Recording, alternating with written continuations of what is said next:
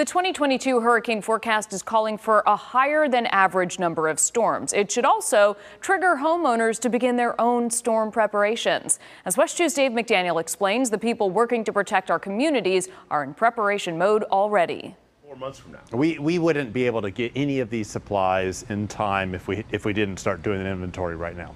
Hurricane season may technically start June 1st, but for emergency managers, March, April, May, preparation for the hurricane season. We hope people are preparing at home. We are preparing here. We try to think of everything inside of an emergency shelter. Harris says now's the time to take care of things around your home, removing dead and dying trees or dangling limbs when crews are not scrambling with a hurricane days away. Supplies for your emergency kit, water and non-perishable food are things you can find more easily now than when the weather threatens. Buying a couple extra items each time I go to the grocery store, I probably have the best disaster kit in my whole neighborhood. On a sunny day with clear skies, there's no reason to be opening an emergency shelter in Seminole County.